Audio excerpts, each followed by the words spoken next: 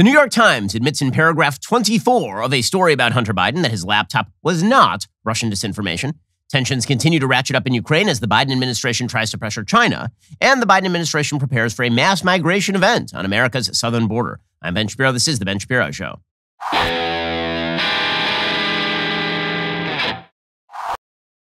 Today's show is sponsored by ExpressVPN. Do you like your web history being seen and sold to advertisers? No? Me neither. Get ExpressVPN right now at expressvpn.com/Ben. Alrighty, so you will recall that just before the 2020 election, October 2020, the New York Post broke a story. It was about how Hunter Biden, who is a formerly drug-addicted derelict, now he may not be a drug addict, he's still a derelict.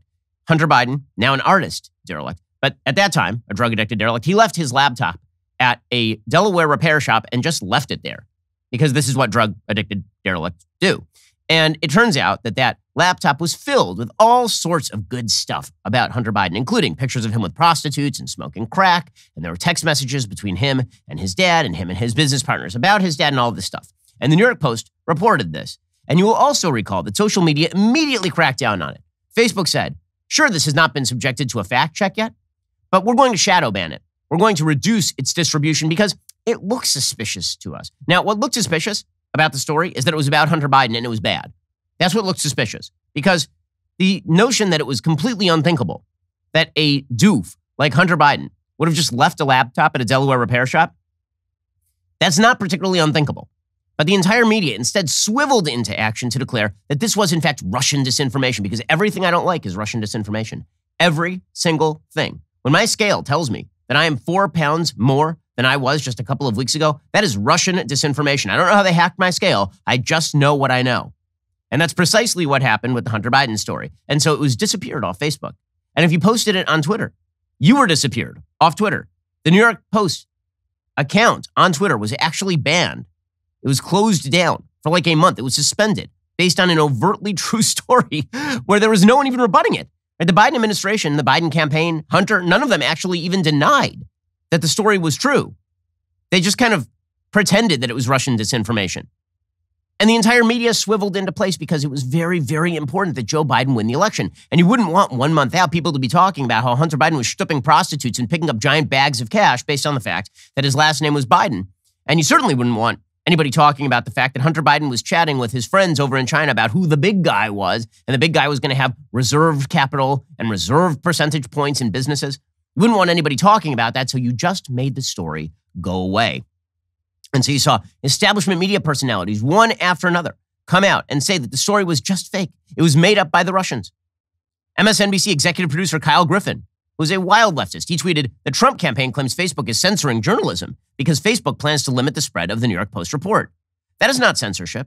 Facebook is under no obligation to allow a disputed report that appears to contain disinformation to spread on their platform. Now remember, this entire media apparatus has spent 4 years promoting the lie that Donald Trump was in fact a tool of the Russians and that the Steele dossier, which it turns out was just a bevy of garbage, was actually maybe true. We don't know. It's disputed. We don't know, but it's newsworthy, so we have to report it.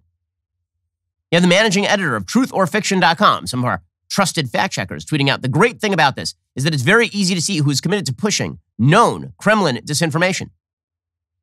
You had Ben Rhodes, former Obama official, tweeting out, the right to spread false Russian disinformation about American political leaders on social media platforms is not the hill I would choose to die on.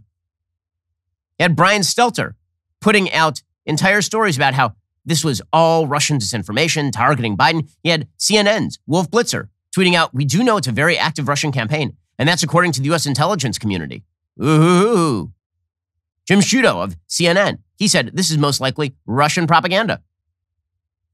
You'll recall that there was an entire letter in Politico from 50 former intelligence officials, which, by the way, tells you why we don't trust our intelligence apparatus anymore, because it turns out that all of the people in our intelligence apparatus, or at least a huge chunk of them, are just mental idiots. I mean, it's amazing. According to Politico, more than 50 former senior officials, intelligence officials, signed on to a letter outlining their belief that the recent disclosure of emails allegedly belonging to Joe Biden's sons has, quote, all the classic hallmarks of a Russian disinformation operation. The letter, signed on Monday, centers around a batch of documents released by the New York Post last week that purport to tie the Democratic nominee to his son Hunter's business dealings. The letter's signatories presented no new evidence, But they said their national security experience had made them, quote, deeply suspicious that the Russian government played a significant role in this case, and cited several elements of the story that suggested the Kremlin's hand at work. And on the basis of these brilliant intelligence officials who had their thumb on the pulse of the intelligence flow, they knew this was Russian disinformation, despite the fact that they had no evidence it was Russian disinformation. And no less than Joe Biden came out and said over and over and over that this was all nonsense. It just was not true. So, for example, Joe Biden said there was no controversy involving Hunter. Anyone who said there was controversy involving Hunter was just crazy. Here was Slow Joe. Questions and controversy continues today about Hunter Biden, your son's there is no controversy about my son. Dealing, it's just all questions. a lie. It's a flat lie because the president has nothing else to run on. Oh, it was all lies. It was flat out lies. And he didn't just say it once. He said it many, many times. Here he was, just a little bit later, saying there was no evidence that anything was wrong that Hunter had done, ever. Like ever, in his entire head, nothing. Hunter Biden was clean as the driven snow that he was snorting. Here was Joe Biden saying this on Axios. So you think that everything that happened was kosher? You know there's not one single bit of evidence, not one little tiny bit, to suggest anything done was wrong. You know that, but you keep asking me these questions. It's okay. You're doing what you have to do, but I'm not worried about it. Look, the American public knows me. Yes, we do. Yerp. And suddenly you have lots and lots of houses all over the place after spending a lifetime in the Senate, earning $200,000 a year. So yeah, I mean, people have some questions. And then he said, well, no one in this family will be taking overseas deals, said Joe Biden before the election. Interesting. Weird.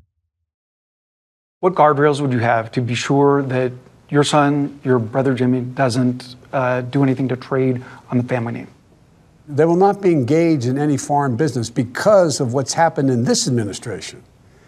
No one's going to be seeking patents for things from China. No one's going to be engaged in that kind of thing. So no foreign business for your Correct. relatives in office. And he's not doing that because Hunter has some sort of corrupt history of, going around and just picking up grift from a bunch of foreign countries like China and Ukraine. No. He's doing it as a reaction to Trump's corruption. That's the key right here. Joe Biden said during the campaign there was no conflict of interest with Hunter's Ukraine relations. None. Sure, Joe Biden was overseeing relations with Ukraine at the time when Hunter was picking up those giant bags of cash in Ukraine. But there was no conflict of interest, said Joe Biden. Again, all Russian disinformation, all of it. What was your role as vice president in charge of policy in Ukraine and your son's job in Ukraine? How is that not a conflict of interest? It's not a conflict of interest. There's been no indication of any conflict of interest from Ukraine or anywhere else. Period. I'm not going to respond to that. He's not even going to respond to that. Not even going to respond. Well, as Charles Cook over at National Review points out, Joe Biden is Hunter Biden's father. He must have known full well the story wasn't a bunch of garbage. He must have known full well it wasn't a Russian plant. He must have known full well Rudy Giuliani wasn't the only one who believed it. Hell, he knew full well Hunter Biden himself hadn't denied the account, and instead had said that the laptop absolutely could have been his. But Biden said otherwise, because he assumed that the press in Silicon Valley would back him up in the lie, which of course they did. And Joe Biden literally said this, quote, there are 50 former national intelligence folks who said that what he's accusing me of is a Russian plant. 5 former heads of the CIA, both parties, say what he's saying is a bunch of garbage. No one believes it, except his good friend Rudy Giuliani. That was Joe Biden lying, because he knew all of it was true. Now, you recall that Jen Psaki, who was working on the Biden campaign during this time, she came out at the time and called it Russian disinformation. She shared that political article on Twitter, the one that had all these former intelligence officials who are so in the know, and so we should definitely trust them, saying, quote, Hunter Biden's story is Russian disinfo, dozens of former intel officials say. That's what she tweeted out. So Jen Psaki was asked about this yesterday, given the fact that, again, the New York Times did report it. It was in paragraph 24. I'm not kidding. Paragraph 24 of this long story about Hunter Biden's problems with IRS scrutiny. Finally, it is admitted that this was not, in fact, Russian disinformation, that it was, in fact, real, that the laptop belonged to Hunter Biden, and that he did, in fact, leave it at this Delaware repair shop. Quote, people familiar with the investigation said prosecutors had examined emails between Biden, Mr. Archer, and others about Burisma and other foreign business activity. Those emails were obtained by the New York Times from a cache of files that appears to have come from a laptop abandoned by Mr. Biden in a Delaware repair shop. The email and others in the cache were authenticated by people familiar with them and with the investigation. Yeah, so there it is, just buried in paragraph 24. Now, normally what you would assume is that the top headline here would be New York Times confirms laptop was not Russian disinformation. Instead, the headline from the New York Times was, Hunter Biden paid tax bill, but broad federal investigation continues. It's all unjustified. He's a good guy. He paid back the back taxes that he owed years later after selling his art for $500,000. New York Times covering its butt all the time. So Jen Psaki was asked about the fact that she had said it was Russian disinformation, and she started spinning so fast that she actually dug a hole directly through the center of the Earth, discovering a renewable source of energy in the heat in the Earth's core. You're asked about Hunter Biden's laptop. You also, in October 2020, dismissed it as Russian disinformation. Do you stand by that assessment? Again, I'd point you to the Department of Justice and Hunter Biden's representatives. I'm a spokesperson for the United States. He doesn't work for the United States. That was not the question, you may have noticed. And then I'm just going to go to this. It's been fun. Isn't it fun that we are supposed to believe that all of the mechanisms of electoral integrity are on the up and up when it comes to the information that we are passed? It's always seemed to me that the argument that the 2020 election was rigged by voting fraud, for example, is overrated, that the evidence that this election was shifted by somebody stuffing the ballot box was not true. However, if you're going to say the election was rigged, it was rigged by a media that deliberately obfuscated and openly lied in order to suppress information about Hunter Biden and Joe Biden, for example, that deliberately refused to ask Joe Biden any tough questions and allowed him to hide in the basement for months at a time. And then are we really surprised that this administration is a bleep show? It was never held to account. And here's the thing. People in the media tend to think that when they go soft on their own candidates, this is good for their candidates. In reality, all that ends up happening is that reality clocks the administration directly in the face. So instead of asking Joe Biden any tough questions about his foreign policy or his ideas or his background or his relationships or anything, they hated Trump so much that they just decided to basically lie about everything and cover everything up. And in the case of social media, basically ban true stories in order to get Joe Biden elected. Then he got elected, and it turns out he's an unbelievably crappy president. So when you seek help from somebody like Jen Psaki, you're not always going to get the best service or the best answers. This also happens to be true at the auto parts store. See, here's the thing. You'll wait in line. You'll finally get to the front of the line, and the dude behind the counter is going to be like, brah, don't have it. Going to have to order that part. Because here's the thing. There are a lot of kinds of cars. And they're not going to have the kind of part that you are looking for. This is why you should just go straight to the internet, because they're just going to upcharge you at the auto parts store. Not so with rockauto.com at home and in your pocket. Why would you choose to spend 30%, 50%, 100% more for the exact same auto parts at a chain store or a new car dealership?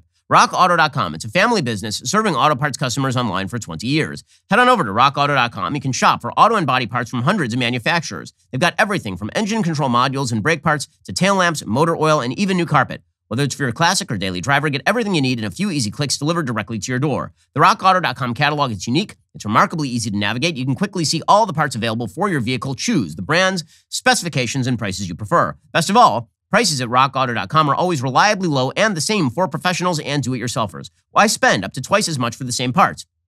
They have amazing selection, reliably low prices, all the parts your car will ever need. RockAuto.com. Head on over to RockAuto.com right now. See all the parts available for that car or truck and write Shapiro in their How Did You Hear About Us box so they know that we sent you. So here's the latest from Ukraine. According to the Wall Street Journal, rescuers dug through the debris of a bombed theater in Mariupol, where hundreds of Ukrainian civilians had sought shelter as Russian forces continued to shell the southern port city and other urban areas across the country. The entrance to a bomb shelter under the theater in Mariupol was blocked when the building partially collapsed from a Russian airstrike late on Wednesday night, said Pavlo Kirilenko, the head of military administration in the eastern region of Donetsk. Former Governor Sergei Taruta said on Thursday the shelter had remained intact and there were in fact survivors.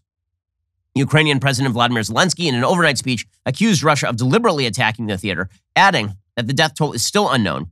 Russia's defense ministry denied its forces conducted an airstrike on the theater at all. Zelensky spoke to Germany's parliament on Thursday. That is his latest in a string of appeals to Western governments for more support. Meanwhile, Vladimir Putin feeling increasingly boxed in.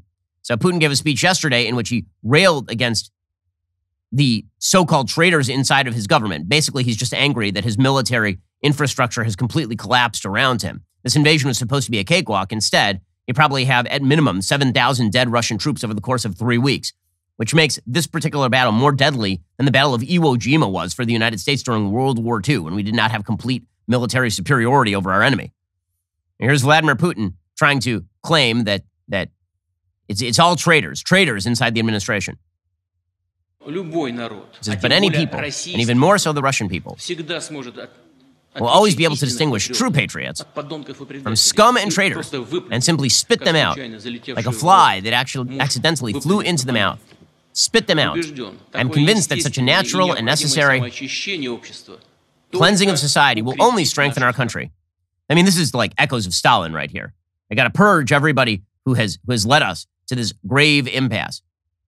Meanwhile, according to the UK Daily Mail, Vladimir Putin will edge closer to deploying a nuclear attack if Ukraine continues its valiant pushback against the invasion of Russian troops, a top U.S. defense official warned. Lieutenant General Scott Barrier, director of the U.S. Defense Intelligence Agency, detailed the grim concerns in a new 67-page summary of global threats on Thursday. It raises the specter of a possible nuclear attack on Kyiv, the Ukrainian capital, which has so far resisted Russian advances, and said a desperate Putin posed a threat to the entire world. His report notes that Russia claims to be developing missiles that are capable of circumventing Western defenses in order to ensure that Russia can credibly inflict unacceptable damage on the West. Russia recently deployed non-nuclear missiles that come equipped with decoy projectiles, a feature that hadn't previously been seen by Western defense bosses, giving a possible glimpse of the type of feature that could be fitted to the most devastating bombs in Putin's arsenal. Now, as I mentioned yesterday, the reality here is that if Putin decided to deploy a nuclear weapon, a tactical nuclear weapon inside Ukraine, the chances that the West responds with anything remotely like boots on the ground or weapons of mass destruction in response is nil. And Putin has to know this. He still has this particular card to play. And what exactly is the downside for him once he's been completely removed from the world economy? I mean, right now, his economy is effectively dead. He's made a backdoor deal with the Chinese, which we'll get to in just one moment, to continue selling oil to the Chinese. He's still selling oil to the Indian government. And meanwhile, as the Biden administration continues to alienate independent countries by demonstrating weakness vis-a-vis our enemies, these independent countries are drawn closer to China and by proxy also with Russia. Because it turns out that a West that does not understand that hard power, meaning military power, is the essence of foreign policy.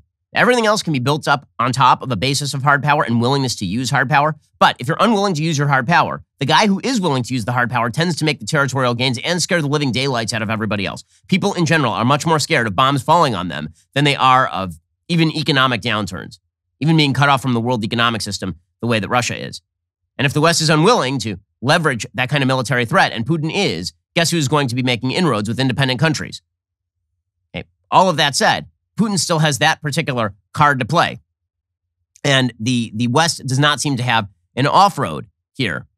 In fact, it seems as though there is this bizarre feeling that has set in among members of both parties that what's going to happen here is that Putin will be deposed inside of Russia. Now, I don't know what evidence they have that this is going to be the case. Dictators generally have a long history of being able to suppress revolts in their own country. And Putin's been arresting thousands of people, like en masse. Nonetheless, the Washington Post has an entire editorial dedicated to the proposition that Russia's population is going to rise up against Vladimir Putin. They say thousands of Russian scientists, journalists, and scholars have also signed protest letters. One open letter from scientists and science journalists has nearly 8,000 signatures. Woohoo, 8,000 signatures. War with Ukraine is a step to nowhere, they declared. Russia has doomed itself to international isolation and has developed into a pariah country. Now listen, I'm not mocking or making light of the people who are attempting to publicly resist Putin. That is a risky proposition, and the people who are doing that are brave. But the basic idea that they are about to overthrow Putin, or that if we put enough pressure on Putin at this point, after deterrence has failed, that suddenly his regime is going to be overthrown, what is the evidence that that is the case? The Washington Post is sort of hoping here. Say, opposition leader Alexei Navalny, unjustly imprisoned last year, was put on trial again Tuesday at Correctional Colony Number 2 in the town of Pokrov in Russia's Vladimir region. In oral arguments and closing statements, he delivered defiant statements. The results of the war, he said, will be a breakdown, the collapse of our country. He said Mr. Putin and his cronies are just a group of sick, crazy old men. They don't have sympathy for anyone or anything. Our country is the very last thing they care about. Their only motherland is their Swiss bank accounts. Whatever they say about patriotism is myth. Listen, all of these are heroic words, and Navalny is being imprisoned for those heroic words. But the point is this. When it comes to the West and what we do about Putin, we should not bet on the idea that Putin is about to fall, because the thing that he will do to prevent himself from falling is fire a nuke at Kyiv. And we are not going to respond with global thermonuclear war. That is not what is going to happen here. In fact, Putin's probably best defense, just on a tactical level here, is to unleash something like a nuclear weapon and scare the living daylights out of everybody, as opposed to a chemical or biological weapon. Because we've already seen Assad unleash, for example, a chemical weapon and get away with it. So if Putin were to up the ante here, he would end up taking Ukraine. I mean, there's pretty much no question that if he fired a a nuclear weapon into the middle of Kyiv. He takes out Zelensky and the entire administration, and the Russians end up just waltzing through a lot of the rest of the country. Even if there's heavy resistance at that point, is the West going to step in, put boots on the ground, establish a no-fly zone? Like, what are they going to do with a dictator who then has demonstrated the willingness to not only create, but use nuclear weapons? This is why I said yesterday, I think we are at an extraordinarily perilous moment with regard to Vladimir Putin. And that's why all the sort of happy talk that you are seeing from Nancy Pelosi and company is, I think, really ill-advised. So yesterday, for example, Nancy Pelosi got up and she read a Bono poem about Vladimir Zelensky. I mean, it's great. And the evil risen from friends, from the darkness that lives in some men, but in sorrow and fear, that's when saints can appear, to drive out those old snakes once again. And they struggle for us to be free from the psycho in this human family. Ireland's sorrow and pain is now the Ukraine, and St. Patrick's name is now Zelensky. Yeah, she's so happy with herself. I had a cat named Snowball. She died. Mom said she was sleeping. She lied. Hey, listen, you can have as much sympathy as you want for Zelensky, and I do. I mean, I think that we should have backed Ukraine much earlier than we did here. That is the problem. With that said, the prospect of Vladimir Putin unleashing hell here, it's pretty high.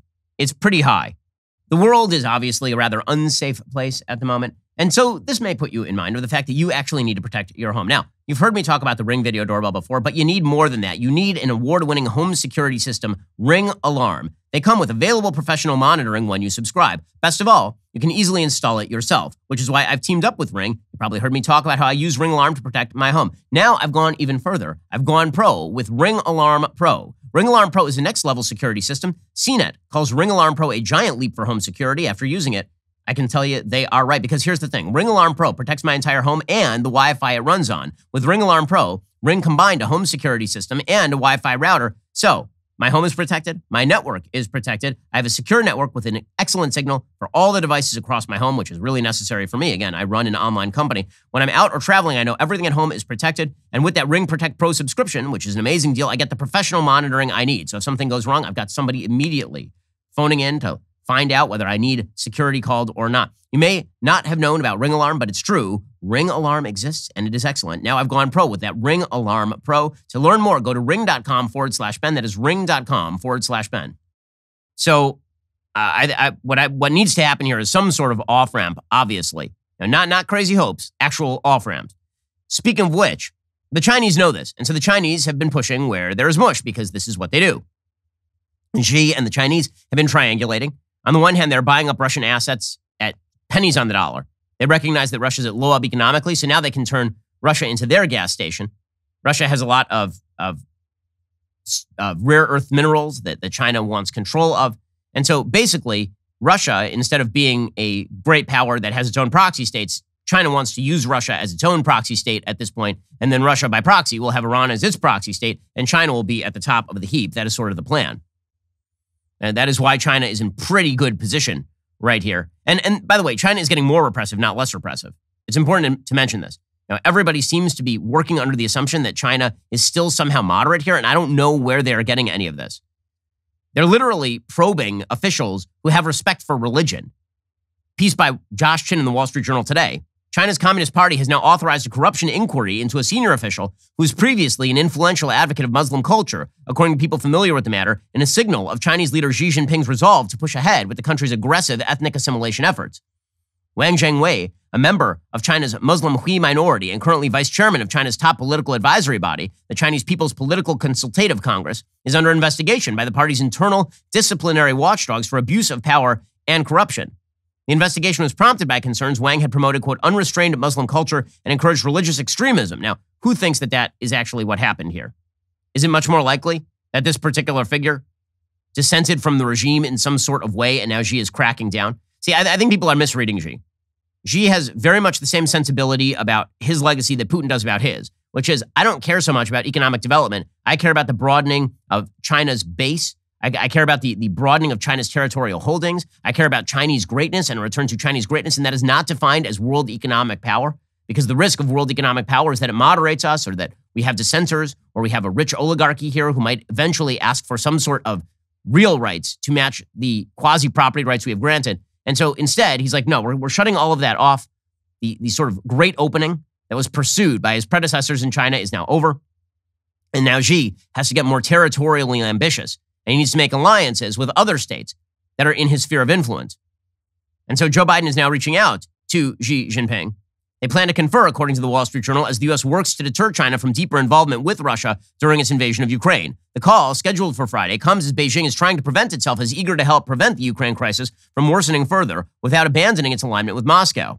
Biden is preparing to deliver a message to Xi that there would be consequences should Beijing's support move beyond words to actions, according to administration officials. What exactly is the Biden administration willing to do? I mean, they're already facing an inflationary cycle with severe supply chain shortages.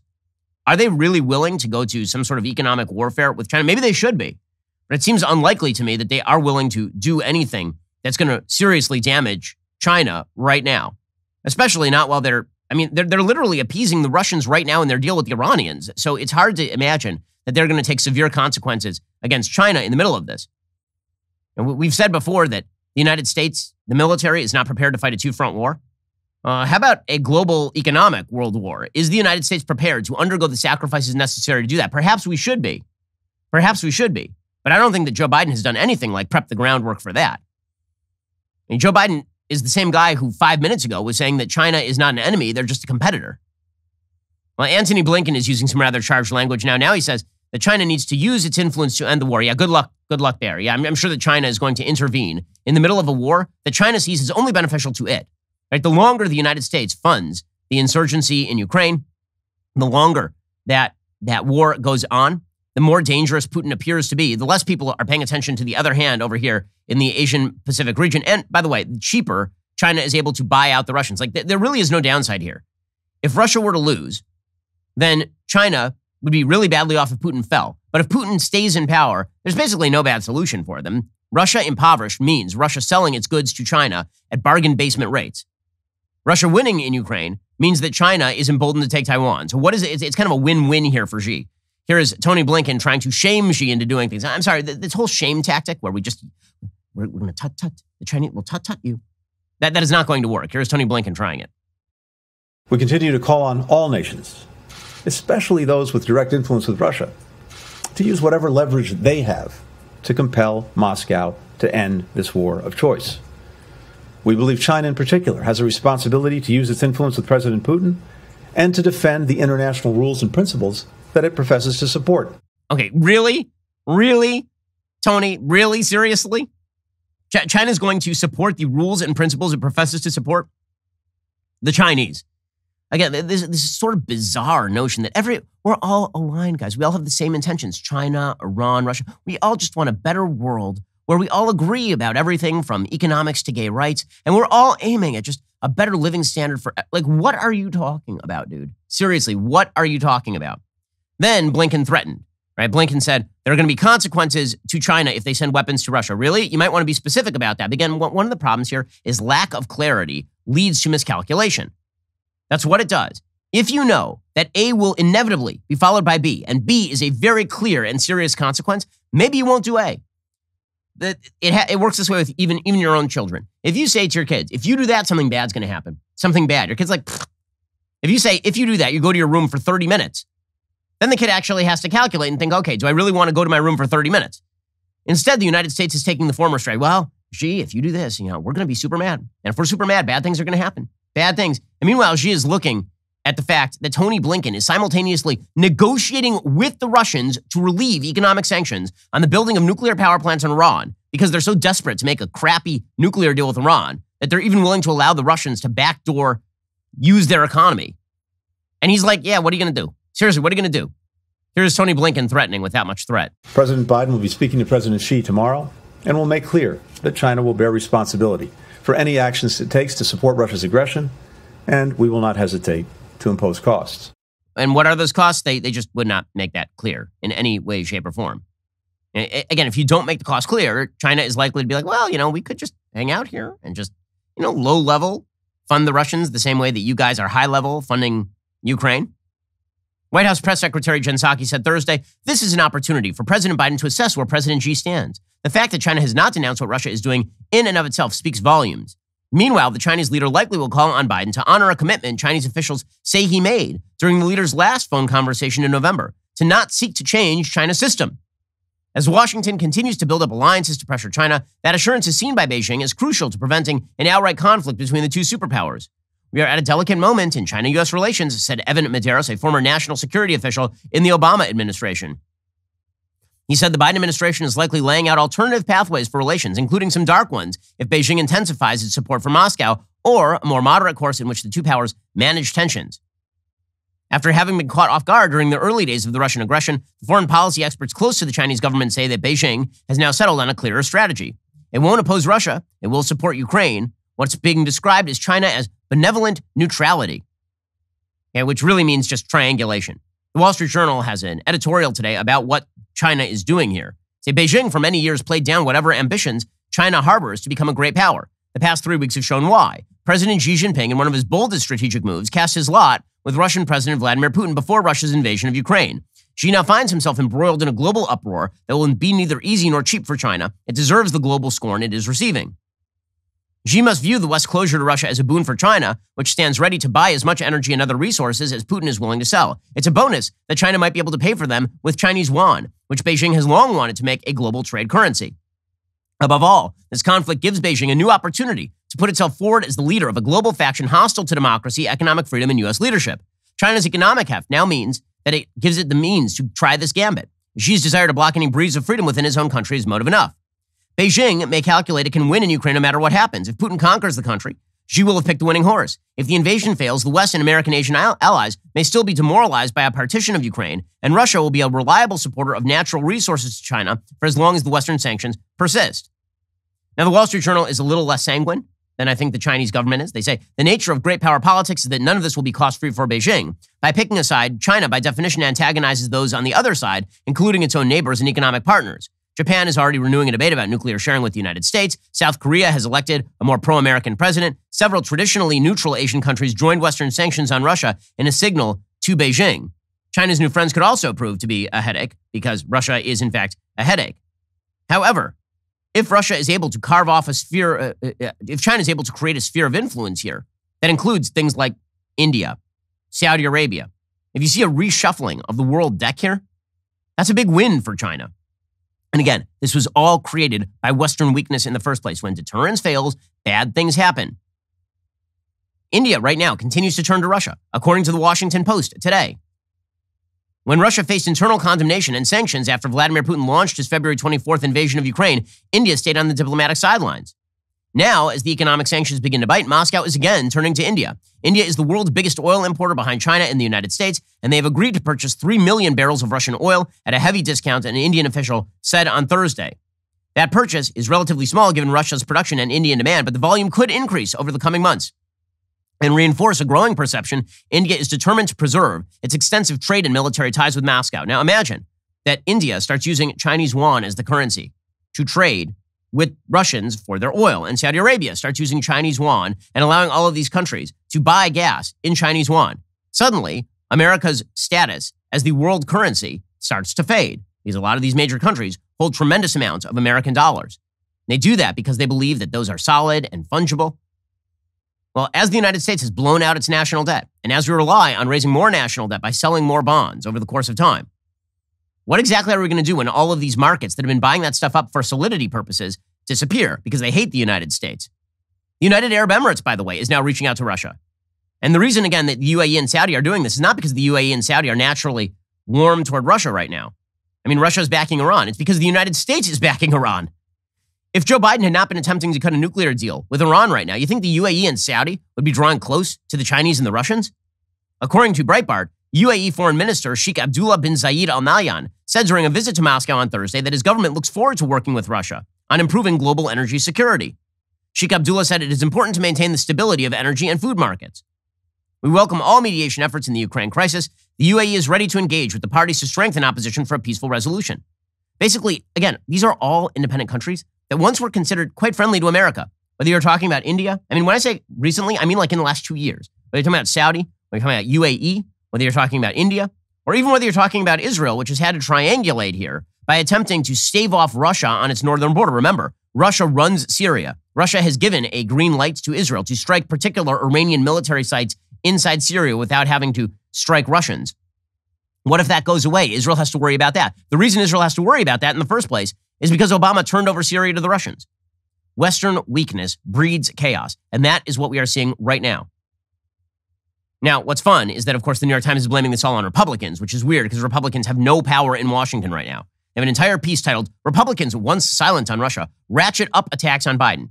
Yeah, the story is not how Biden has botched this thing 6 ways from Sunday. And even now, his sort of hesitancy and unwillingness to draw clear lines is leading to more miscalculation, not just from Russia, but also from China. No, now the problem is that Republicans are sounding off about it. The answer always and forever for the New York Times from fools like Jonathan Weissman, the answer always and forever is that if Democrats do something bad, the story is that Republicans notice it, not that Democrats are doing anything bad. Speaking of which, we have another crisis on America's southern border. I know we're supposed to pretend that crisis ended because Kamala Harris was put in charge, but it turns out that crisis on our southern border is getting worse and worse and worse day by day because this administration is just a disaster area. We'll get to that in just a moment. Well, Republicans have a lot to pounce on right now, including those extraordinary gas prices. Well, here's the thing. You have to lower those gas prices somehow, and I have an excellent solution for you, at least in part. You need Get Upside. There's an incredible app everyone who buys gas needs to know about. That is Get Upside. And right now, when you're spending like $4.50 a gallon, it's a great time to get started. My listeners are earning cash back for every gallon of gas every time they fill up. Just download that free Get Upside app in the App Store or Google Play right now. Use promo code Shapiro for 25 cents per gallon or more on your first fill up. Cash back. Do not pay full price at the pump anymore. Download that app for free. Use promo code Shapiro for 25 cents per gallon or more on your first tank of gas. It's not just for gas. You can earn up to 30% cash back at grocery stores, restaurants, and food delivery too. You can cash out anytime to your bank account or get an e-gift card for select retailers and brands. Again, download that free Get Upside app. Use promo code Shapiro to get 25 cents per gallon or more cash back on your very first tank of gas. Use my promo code Shapiro right now. That is code Shapiro. Go check them out right now. Get that free Get Upside app from the App Store. Use promo code Shapiro. Get 25 cents per gallon or more cash back on that first tank. Alrighty, so if you missed my latest book in the Third Thursday Book Club last night, I took members through my analysis of A Tale of Two Cities by Charles Dickens. You can watch that analysis right now at dailywire.com/watch. Remember, Third Thursday Book Club is a live experience. You get to engage with me like never before. People are phoning in, they're sending me videos. Here's the thing. Even if you haven't read the book we discuss, you will feel well read by the time we are done. I'm going to be your guide. I'm going to show you why each one of these books is an important work when you sign up. You also get my notes, which is a cheat sheet to the important lessons, themes, and characters. Remember, you're doing all of this with thousands of other Daily Wire members live. It's not like any book club you've ever been a part of. Plus, the sets are just unbelievable. Next month, I'm taking you through The Once and Future King by T.H. White, considered sort of the grandpappy of all great fantasy novels. So if you don't have a copy or if you've never read it, now is the time to pick one up. It is a great read. One of my favorite books, The Once and Future King by T.H. White. Sign up for the Third Thursday Book Club at thirdthursdaybookclub.com to get my notes sent straight to your inbox next week for The Once and Future King by T.H. White. Also, as you know, the situation in Ukraine is dire. That is why we are releasing a special episode of Morning Wire this Sunday, featuring our correspondent, Cassie Dillon. She recently returned from the conflict. She is joining John and Georgia to discuss the humanitarian effort on the ground and the people she met who are risking their lives to make a difference. Make sure you tune in to Morning Wire this Sunday. Not only is it an incredibly important episode, it's the only daily podcast that values your time and the truth. And while we are working overtime to bring you the news you need to know, we need your help to keep the facts trending toward number one. So please subscribe, start listening right now to Morning Wire on Apple, Spotify, or wherever you listen to podcasts. Leave a 5-star review if you like what you hear. Also, we just don't stop churning content. We have brand new content for you, including our latest docuseries, Fauci Unmasked. The show exposes the most successful failure in government history, Dr. Anthony Fauci, hosted by our very own Michael Knowles. He peels back the mask on Fauci's past and shows the world's leading scientist for what he really is, a fraud. The third and final episode dropped this morning. In it, Michael exposes the final layer of Fauci's unnatural rise to the authoritarian top. This is good and important stuff. Check out the sneak peek. He's the highest paid employee in our federal government. And beginning in the spring of 2020, Dr. Fauci began to set national policy that affected the way that 330 million Americans lived their lives. For goodness sakes, I'm telling you, wear a mask, keep social distancing. There's nothing political about that. But who is Anthony Fauci? People who have conspiracy theories, those are people that don't particularly care for me. In this short series, We will do what the establishment media have refused to do. We will give you an unvarnished look at the career of the most powerful politician in America, Dr. Anthony Fauci. Don't you think it's time that you step down and let someone else who has a more effective message? Actually, no.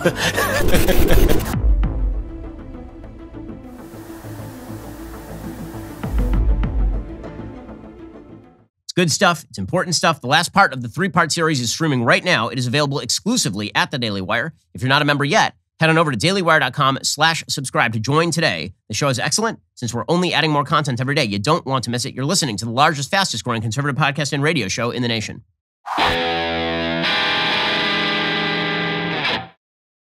So if you're worried about problems overseas, we should also be worried about problems on our southern border. According to Axios, U.S. intelligence officials are privately bracing for a massive influx of more than 170,000 migrants at the Mexico border if COVID-era policies that allow instant expulsions during the public health emergency are ended, sources with direct knowledge of the discussions tell Axios.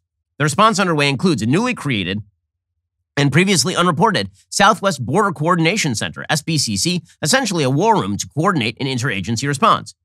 Why does that matter? Well, border officials have used Title 42 more than 1 million times to rapidly expel migrants at the southern border without hearing asylum claims. But that Trump-era order was not set up to be permanent. Senior Biden officials are preparing for its end as the virus is brought under control. DHS intelligence estimates that perhaps 25,000 migrants are already waiting in Mexican shelters just south of the border for Title 42 to end. On Wednesday, DHS Deputy Secretary John Tian asked employees to consider stepping forward to support the DHS volunteer force, citing large numbers of migrants at the southwest border.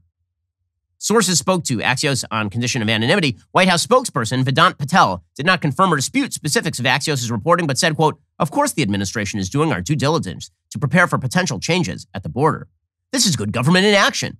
As always is the case, this administration is working every day to provide relief to immigrants, restore order, fairness, and humanity to our immigration system, and bring it into the 21st century." Well, actually, they're just going to start allowing hundreds of thousands of illegal immigrants across the border, and then they're going to release them into the interior pending an asylum claim. The Remain in Mexico policy is opposed by this administration.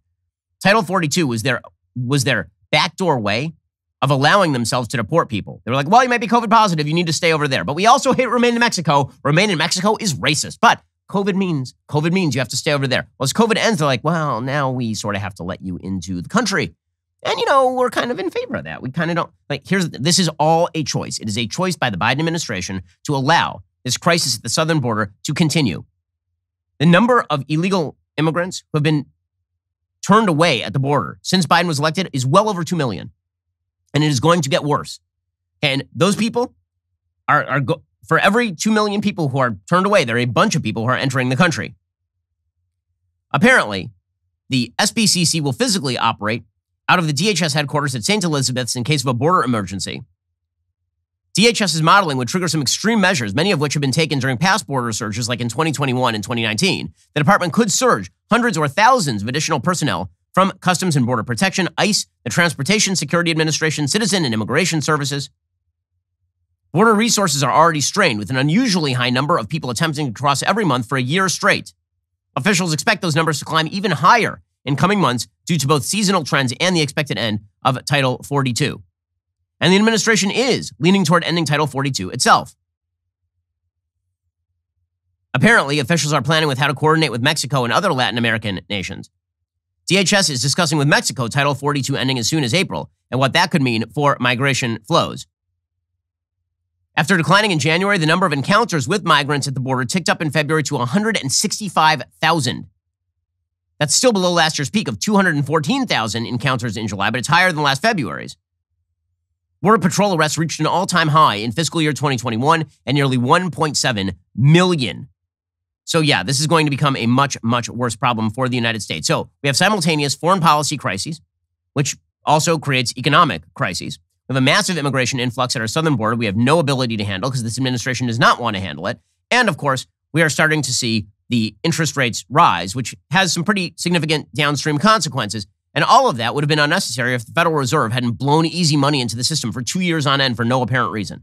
It was understandable at the very beginning of the pandemic. It was not understandable a year in. They kept doing it over and over, and inflation was the result. Now, the era of ultra-low mortgage rates is over, according to the Wall Street Journal. The average rate for a 30-year fixed mortgage topped 4% for the first time since May 2019. At the beginning of the year, the average rate on America's most popular home loan was 3.22%. It hit a record low of 2.65% in January 2021 and spent more than half the year under 3%. Home lending costs had been rising ahead of the Federal Reserve decisions Wednesday to raise rates for the first time since 2018.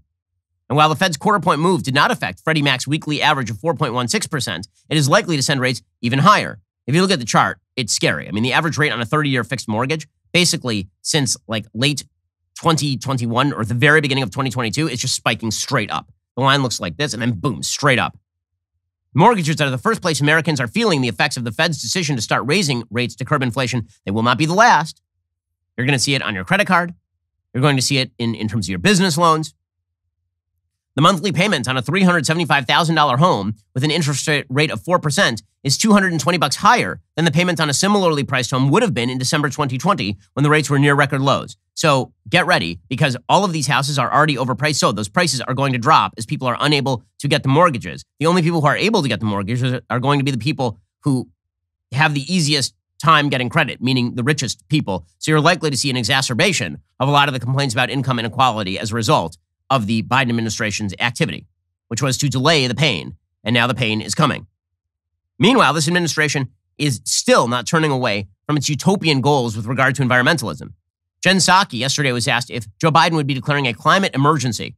Remember how much fun it was when the government for 2 years declared emergency powers because of a pandemic? And a lot of us were worried that declaring emergency powers would be the predicate to declaring emergencies based on things like the climate. Jen Psaki refused to rule it out because we now live in an elected dictatorship where every 4 years we change our dictator, apparently.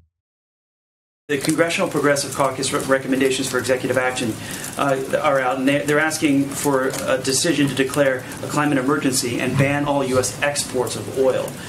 Is that something the president is thinking about doing? There are a range of really good ideas out there. President's looking at all of them, but I don't have anything to predict for you at this point in time. Nothing to predict about that. Yes, this utopianism is definitely going to bear excellent fruit for the United States. Meanwhile, Pete Buttigieg, as always, has excellent solutions to these problems. The former mayor of South Bend, Indiana, who is completely unable to fill potholes in his own city, but also is gay, Pete Buttigieg, he says, if gas is too expensive, I have a solution. Get on a bus, gang.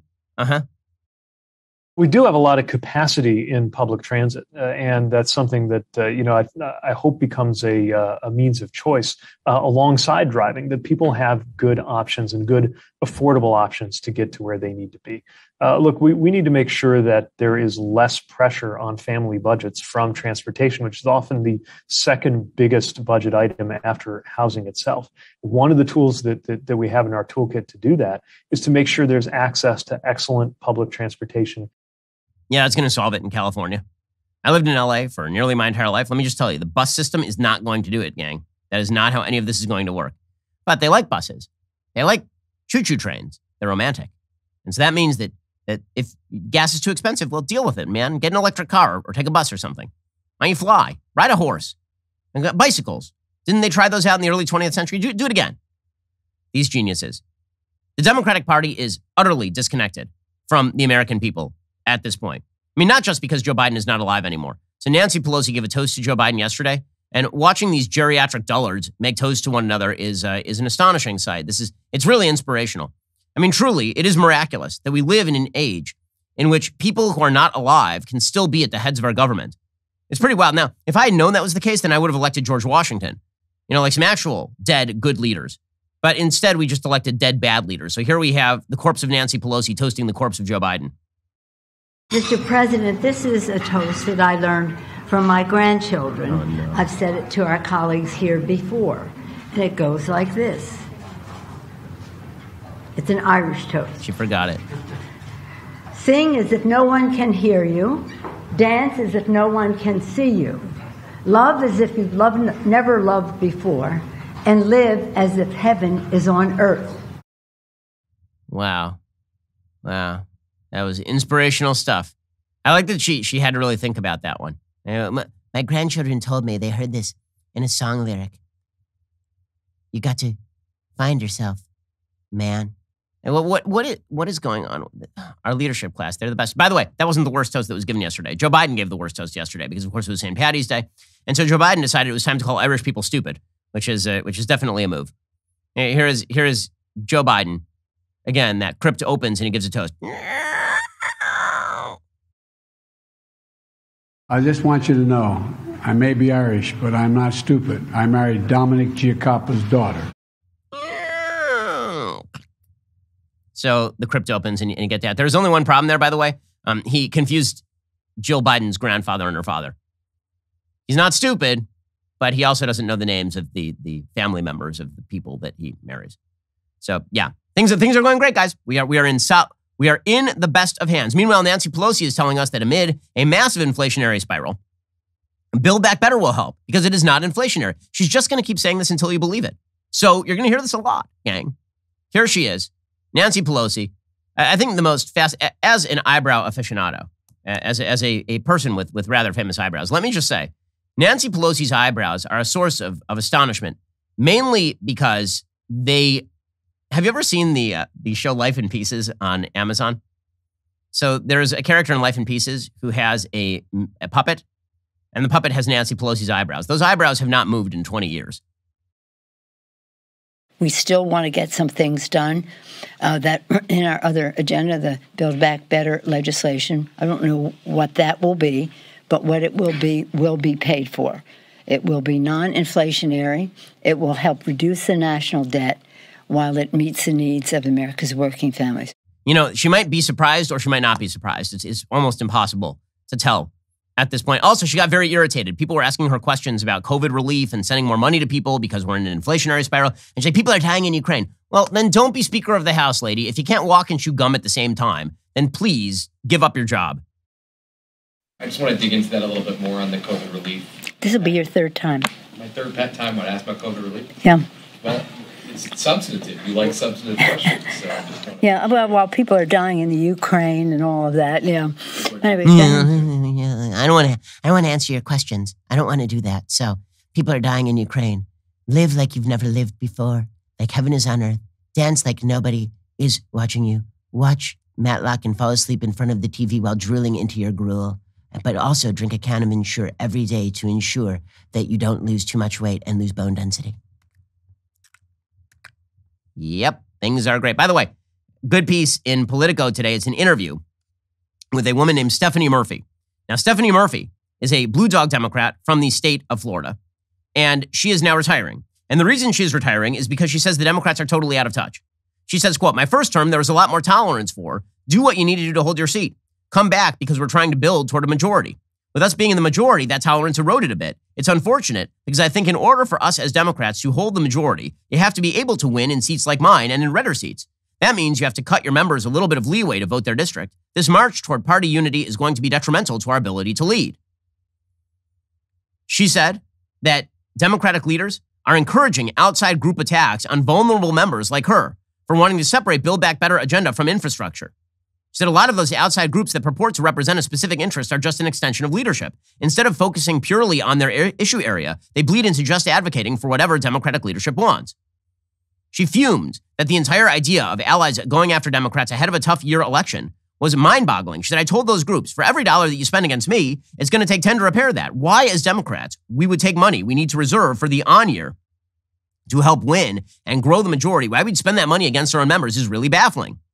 She says the Democratic Congressional Campaign Committee is out of touch with reality and needs major reform. She says, I'm surprised at how short the memory is. It's as short as being celebrated for having flipped a seat and then excoriated for taking votes that help you keep that seat. I'm not talking about myself. I think about people like Abigail Spanberger in Virginia, like some of these other members, where in 2018, they were celebrities for helping us win the majority. And as soon as they went about taking the votes that would help them keep and represent the seat they had won, they drew the ire of Democrats. She happens to be correct. So for a hot second, Stephanie Murphy had considered running for Senate against Marco Rubio. She said that she didn't because her party does not want a member like her. Centrist Democrats, once the ballyhooed beacon of House Democrats, are now greatly out of fashion. Because of that, she worries her party might find itself in the minority. Yeah, no bleep. They are out of touch. With leadership like Joe Biden, who does not know where he is at any given time of the day, and Nancy Pelosi, who is reading toasts from her grandchildren and poetry involving Vladimir Zelensky, yeah, these people have completely lost the thread. One of the reasons they've lost the thread, by the way, I have to say this, is because the media echo chamber is just so amazing for them. It really is incredible. They have an entire group of people. This brings us back to the Hunter Biden story. And they have an entire group of people who just cheer them no matter what they do. And if they say that all love is conditional, not the love that Democrats have for the media and vice versa. That love is unconditional. As long as you are on the left, the media will cover for you and they will cheer you and you can be the worst person and they will just continue to massage you. Best example maybe I've ever seen comes courtesy of Star Trek. So the new Star Trek show, they had a cameo by Stacey Abrams. Now, why Stacey Abrams has become an icon in the Democratic Party is quite beyond me, considering that she overtly denies the election results that made her not governor of Georgia. And I think she's likely going to lose to Brian Kemp again this year. But nonetheless, the media holds her in great esteem. They love her. How much so? So Star Trek put her on the show. I'm not kidding. They put her on the show, not as the president of the United States, as the president of Earth. She cameoed on Star Trek as the president of Earth. Here we go. We greet the president of United Earth. Oh my God. Madam President. Madam President. Welcome. I am so pleased that you've come. We are eager to begin diplomatic discussions. Nothing to discuss. United Earth is ready right now to rejoin the Federation. And nothing could make me happier than to say those words. Thank you. Thank you all. Wow.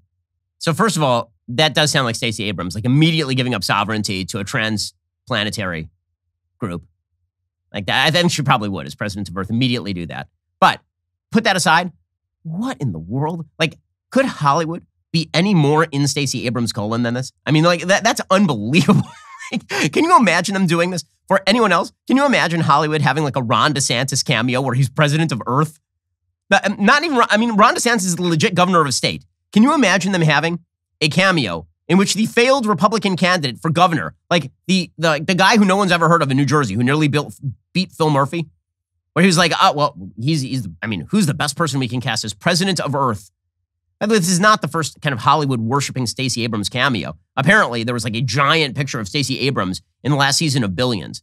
Like Hollywood is just, but here's the thing. All the Democrats watch this stuff and they love this stuff. And so they are like, wow, this is reality. We all believe this stuff. And this is why you see Democrats taking unpopular positions that Americans hate. So for example, the entire media started calling this Florida bill, which protects youngsters from the predations of teachers teaching them about sexual orientation and gender identity at age 7. The entire Democratic Party, including the White House, came out against this bill. Now, this, among parents, forget among the general population, among parents, this is like an 80-20 divide, 90-10 divide. Parents do not want their kids indoctrinated in this stuff. And frankly, I'm kind of surprised that of all the polls that have been taken about this issue, they don't actually have a poll that breaks it down into parents versus non-parents. Because frankly, I don't care what single people think about how my kids should be educated. They don't have kids, so I don't really care. I care about what parents think about these issues. Those are the ones for whom this is a top issue. For single people who don't have kids, what kids are educated about in kindergarten is of very little consequence to them. For parents who have kids, that's like number one priority issue. Okay, but even among general Americans, a vast majority of Americans do not like kids being indoctrinated into this crap. But the entire media termed this bill the Don't Say Gay bill. They lied about it. To the point, how much did they lie about this? So Daily Wire commissioned a poll. What they found is over 40% of Americans thought that Florida had made saying the word gay in school illegal, which is not true. Okay, but the media pushed it. They pushed it really hard. And it turns out that the Democratic Party mirrored what the media want from them. And this is why the media continue to take unpopular and insane positions on nearly every issue. So take, for example, the case of Leah Thomas. This is just an amazing thing. So Leah Thomas just blew away all the actual women in the NCAA Women's Swimming Championship 500-yard freestyle. Like the clip of it is just astonishing. Leah Thomas, who is a dude, clocked in at 4:33.24. Okay, the person who came in second, University of Virginia's Emma Wyans, an actual woman, a freshman, finished second at 4:34.99 milliseconds, dropping 2 seconds and 26 milliseconds behind her previous time. Erica Sullivan, a freshman from the University of Texas, finished third at 4:35.92. Okay, for folks who don't watch swimming closely, that's a large gap. Okay, the gap, losing a race by like a second and a half is a fairly large gap. And if you watch the video, you can see how big the gap is. You can also see the physical gap between Leah Thomas and the people that this dude is competing against. Look at this. I swear, this is like Hodor competing against Tyrion Lannister. Like, this is ridiculous. What? Like, I understand the platforms are slightly staggered here, but Leah Thomas looks as though Leah Thomas can put the fellow two competitors in his pockets. Like, it's insane.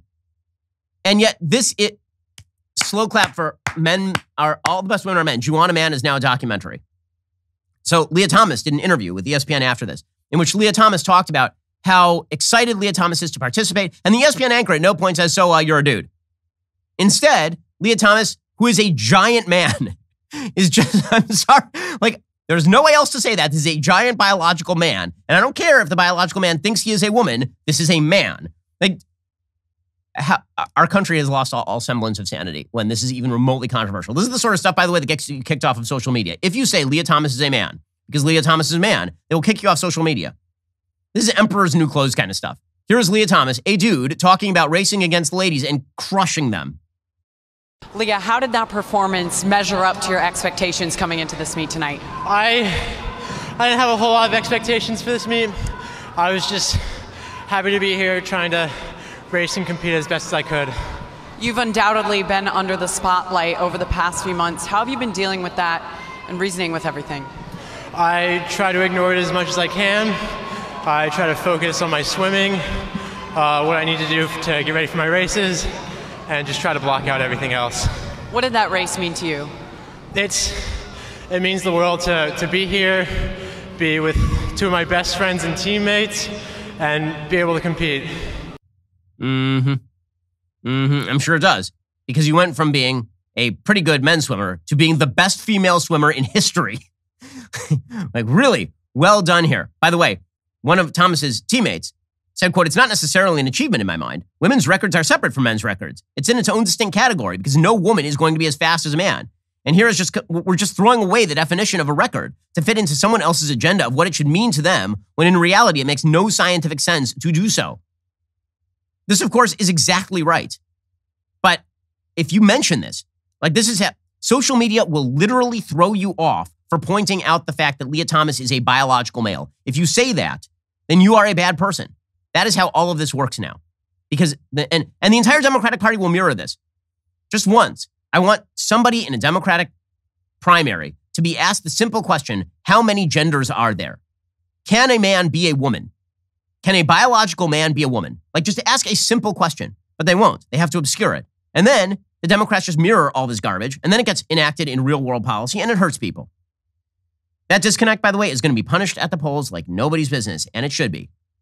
These are a lot of 70-30, 80-20, 90-10 issues against Democrats, and they've been so completely taken in by a media that makes Stacey Abrams president of Earth that they forget that Stacey Abrams still has yet to win an actual statewide election. And they are about to get crushed in November, and they should, man. They have it coming. Alrighty, we'll be back here later today with an additional hour of content. First, you can't forget to end your week by tuning into The Andrew Klavan Show. Drew's shows every Friday. He's got an exciting evening planned for you. Head on over to dailywire.com at 7 p.m. Eastern, 6 p.m. Central, and tune in. I'm Ben Shapiro. This is The Ben Shapiro Show.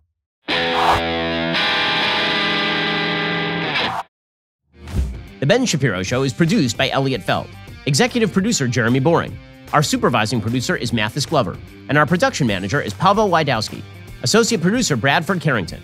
Editing is by Adam Sayevitz. Audio is mixed by Mike Coromina. Hair and makeup is by Fabiola Cristina. Production assistant Jessica Crand. The Ben Shapiro Show is a Daily Wire production. Copyright Daily Wire 2022. Hey everybody, this is Andrew Klavan, host of The Andrew Klavan Show.